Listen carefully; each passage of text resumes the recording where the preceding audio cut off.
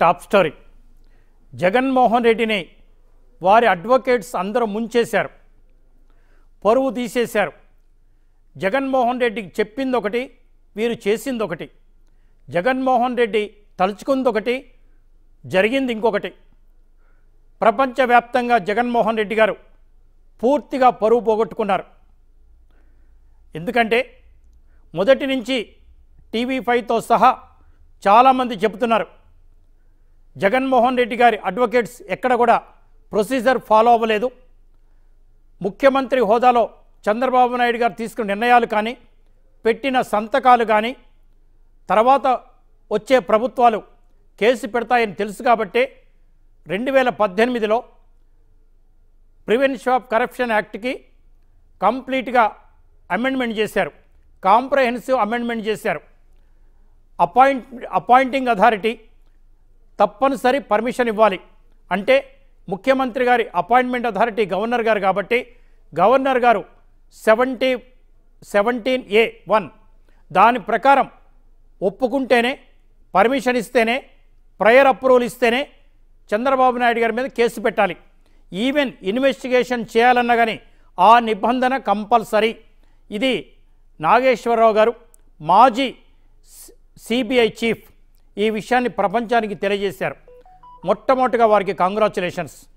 సరే, కింది కోర్టులో ACB కోర్టులో సిద్ధార్థ లూత్రా గారు ఈ పాయింట్ మీద ఎంత వాదించినా, ఎన్ని సైటేషన్స్ కోట్ చేసినా ఆ న్యాయమూర్తి గారు సాటిస్ఫై అవ్వలేదు. తప్పేం లేదు, గౌరవిస్తూనే ఉంటాం. కానీ ఒక మాజీ ముఖ్యమంత్రి గారిని, ఒక ప్రస్తుత పార్టీ అధ్యక్షుల్ని ఇలా చేయాలంటే కాస్త జాగ్రత్తగా ఆలోచించాలి. సరే, ఇదే అంశాన్ని చాలామంది అన్నారు. Even ఘనతకెక్కిన additional advocate general Sudhakar Reddy గారు, పొన్నవాలు సుధాకర్ రెడ్డి గారు, వారు ఏమన్నారంటే, నాకు additional advocate general constitution post అక్కర్లేదు, అడిషనల్ అడ్వకేట్ జనరల్ అనిపించుకోవాలని లేదు, ప్రముఖ న్యాయవాది అని అనిపించుకోవాలని లేదు. జగన్ మనిషిగా, జగన్ కోసం పనిచేసే మనిషిగా ఉండడమే నాకు ఇష్టమని వారు ఒక వీడియోలో చెప్పినట్టుగా మా దగ్గర ఉంది. అదే నిజమైతే ఆ పోస్టుకు మీరు అర్హులు కాదు సార్, మంచి పద్ధతి కాదు. ఇక వారేం చెప్తారంటే, చంద్రబాబు నాయుడు గారు ఓన్లీ ఎమ్మెల్యే, స్పీకర్కి మేము అనుమతి తీసుకోవాల్సిన అవసరం లేదు, ఇన్ఫర్మేషన్ ఇచ్చామని చెప్పారు. కాదు, చాలా తప్పు మాట్లాడారు ముకుల్ రోహత్గి గారు. ఈయన గురించి నేను చెప్తానండి. సుప్రీంకోర్టు సీనియర్ న్యాయవాదుల్లో మొదటి 2-3 వరుసల్లో ఉంటారు. అంత గొప్ప అడ్వకేటు. ఆయన వచ్చారు అంటే కేసు గెలిచినట్టే ఫీల్ అవుతారు. జగన్మోహన్ రెడ్డి గారు ఏరి కోరి లక్షలకు లక్షలు ఇచ్చి ప్రజాధనాన్ని వారింట్లోంచి ఇవ్వలేదు సార్. చంద్రబాబు నాయుడు గారు అడ్వకేట్స్కి వాళ్ళ ఇంట్లోంచి ఇచ్చుకున్నారు వాళ్ళు. కానీ ఇక్కడ జగన్మోహన్ రెడ్డి గారు ఆంధ్రప్రదేశ్ ప్రజలు చెమటోడ్చి ఇచ్చిన డబ్బుల నుంచి లక్షలు పే చేశారు. సరే, ముకుల్ రోహత్గి గారు ఏం చేశారు? చంద్రబాబు నాయుడు గారి కేసులో 17AC what ever it may be ఏ, ఇది వర్తించదు, గవర్నర్ గారు అప్రూవల్ తీసుకోని అవసరం లేదు అని వాదించిన ఘనతకెక్కిన ముకుల్ రోహత్గి గారి గురించి ఇంకోసారి చెప్తారు. యడియూరప్ప గారని కర్ణాటకలో మాజీ ముఖ్యమంత్రి, వారు కూడా చంద్రబాబు నాయుడు గారు లాగానే మాజీ ముఖ్యమంత్రి. మాజీ అయిన తర్వాత ఎవరో లోకాయుక్తలో కంప్లైంట్ ఇచ్చారు. యడియూరప్ప గారు ఒకటి BDAలో ఒక శాంక్షన్ చేశారు, డొల్ల కంపెనీలు పెట్టారు, అంటే షెల్ కంపెనీలు పెట్టారు. వారి కొడుకు షెల్ కంపెనీల ద్వారా డబ్బులు తీసుకున్నారు. కాంట్రాక్టర్ డబ్బులు అక్కడికి వచ్చినాయి, అక్కడి నుంచి వీళ్ళకి వచ్చినాయి అని అక్కడ కూడా సేమ్ షెల్ కంపెనీలు, మాజీ ముఖ్యమంత్రి హోదా, BDA కంపెనీ. ఇదే అక్కడ ముకుల్ రోహత్గి గారు యడియూరప్ప పక్కన వాదించారు.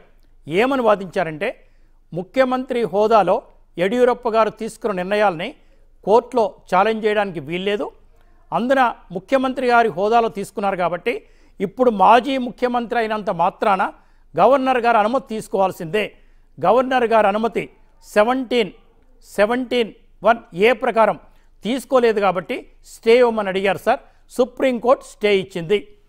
సుప్రీంకోర్టు కూడా స్టే ఇచ్చింది ఎవరెవరో కాదు, మామూలు హానరబుల్ జడ్జెస్ కాదు, chief justice of India Chandrachud గారు, మేడం జస్టిస్ హిమా కోహ్లీ గారు ఇచ్చారు. దాన్ని నేను చదివి వినిపిస్తాను మీ అందరికీ. Petition for special leave to appeal criminal number 8675 of 2022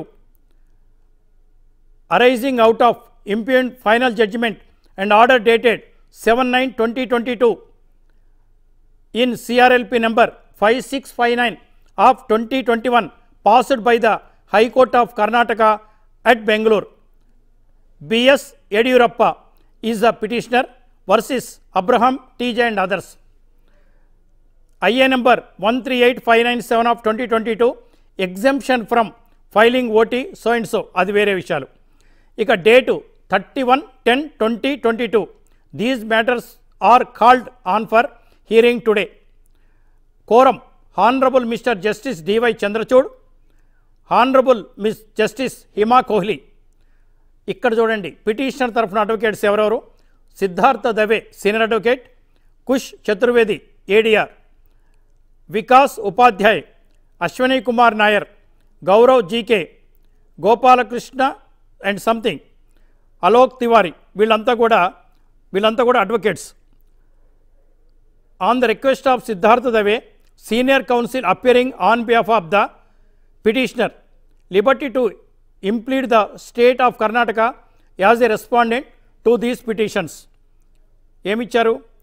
notice shall be issued to the newly added respondent, liberty to serve the standing counsel for the state of Karnataka, list on 18th November 2022. The order of stay shall stand extended till further orders. అంటే further orders వరకు కూడా ఈ orders మొత్తం ఇచ్చారు. అంటే అంతకుముందు stay ఇచ్చారు, స్టేని వీళ్ళు అబ్జల్యూట్ చేశారు. అంతకుముందు ఒరిజినల్ కేసులో స్టే వచ్చే ముందు ముకుల్ రౌత్గి, సిద్ధార్థ దవే వీళ్ళిద్దరూ వాదించారు. ముకుల్ రౌత్గి సీనియర్ అడ్వకేట్, సుప్రీంకోర్టులో వాదించింది యడియూరప్ప గారి కేసులో గవర్నర్ అనుమతి లేదు కాబట్టి, మాజీ ముఖ్యమంత్రి అయినా సరే ముఖ్యమంత్రిగా ఉన్నప్పుడు తీసుకున్న నిర్ణయం కాబట్టి స్టే అడిగారు. వాదించింది కూడా ముకుల్ రోహత్గి సీనియర్ అడ్వకేట్. అదే ముకుల్ రోహత్గి ఇప్పుడు ప్రభుత్వం తరఫున, జగన్మోహన్ రెడ్డి గారి ప్రభుత్వం తరఫున సిఐడికి అటెండ్ అయినట్టుగా ఉన్నారు. దానికి ఏం చెప్తున్నారు? గవర్నర్ పర్మిషన్ అక్కర్లేదు అని. ఇంతవరకు న్యాయవాద వృత్తిలో ఉన్నవాళ్ళు దిగ్భ్రాంతి చెందుతున్నారు. అసలు ఇలాంటి సీనియర్ అడ్వకేట్స్గా మేము ఫాలో అవుతుంది, ఇలాంటి సీనియర్ అడ్వకేట్సా మా దగ్గర ఉంది అని.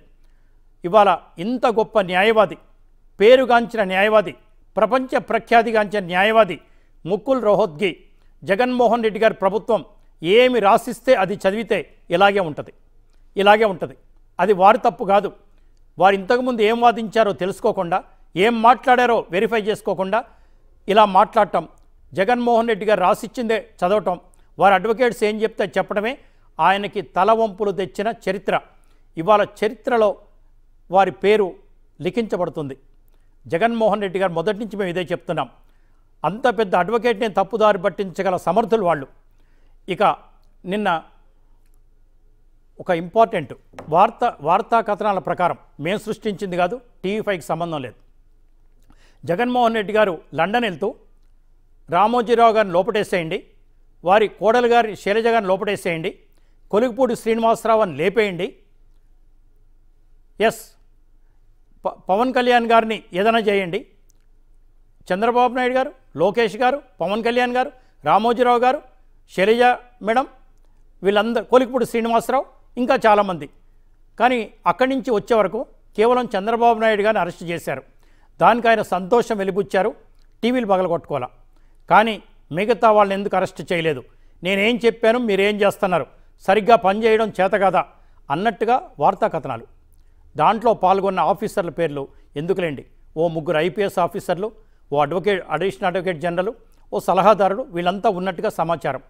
వాళ్ళు ఏం చెప్పారంటే, సారీ వాళ్ళు మీరు ఏదో చెప్తారు వెళ్ళిపోతారు, మాకు చాలా సర్వీస్ ఉంది, రేపొద్దున ఏమైపోవాలంటే మళ్ళీ నేనే గెలుస్తాను, మళ్ళీ నేనే వస్తాను, మీ అందరికీ నేను హెల్ప్ చేస్తాను, అందరి సంగతి చూసుకుంటాను, నేను చెప్పింది చేయండి అంతే. ఇదా ముఖ్యమంత్రి చెప్పాల్సింది, ఇదా పాలకులు చెప్పాల్సింది. కానీ వాళ్ళు ఇమ్మీడియట్గా అర్థం చేసుకున్నారు. సి ఓటర్ సర్వేని పూర్తిగా చదివారు. జగన్మోహన్ రెడ్డి గారు మళ్ళీ అధికారంలోకి వచ్చే ప్రసక్తి లేదు, ఆ పార్టీకి డిపాజిట్లు వచ్చే పరిస్థితి కూడా కనిపించట్లేదు. చంద్రబాబు నాయుడు గారు అరెస్టు తర్వాత విపరీతంగా సింపతి పెరిగిపోయింది. ప్రతి ఒక్కరూ చంద్రబాబు నాయుడు గారి గురించి ఆలోచిస్తున్నారు. జగన్ గారి దుర్మార్గ పాలన గురించి ఆలోచిస్తున్నారు. పవన్ కళ్యాణ్ గారు కలిసిన తర్వాత ఇక జగన్మోహన్ రెడ్డి గారికి డిపాజిట్లు కూడా రావట్లేదని తెలుసుకున్న తర్వాత ఇవన్నీ చేయడం మానేశారు. అలానే ఉండండి ఆఫీసర్స్, మీరు అలాగే ఉండండి. ఈ ముఖ్యమంత్రులు వస్తుంటారు పోతుంటారు, ప్రభుత్వాలు వస్తుంటాయి పోతుంటాయి. రూల్స్ ప్రకారం చేయండి. చంద్రబాబు నాయుడు గారిని అరెస్ట్ చేసిన అధికారులు కానీ రూల్స్ పాటించకుండా చేసిన వాళ్ళందరూ కూడా త్వరలో శిక్ష అనుభవిస్తారు. శిక్ష 100% అనుభవిస్తారు. వైసీపీ నాయకులు అయితే జైలుకి వెళ్తారు లేదా హైదరాబాద్ వస్తారు. కానీ అధికారులు మీకెందుకు సార్? ఎలా చట్టం ఉంటే అలా చేయండి, ఎలా న్యాయం ఉంటే అలా చేయండి, ఎలా రూల్స్ ఉంటే అలా చేయండి. ముఖ్యమంత్రి చెప్పారనో ఇంకెవరో చెప్పారనో ఎవరి కళ్ళల్లో ఆనందం చూడడానికో పిచ్చి పిచ్చి పనులు చేయమ్మకండి సార్, చేయమ్మకండి. ఇది మా humble request and honourable request also.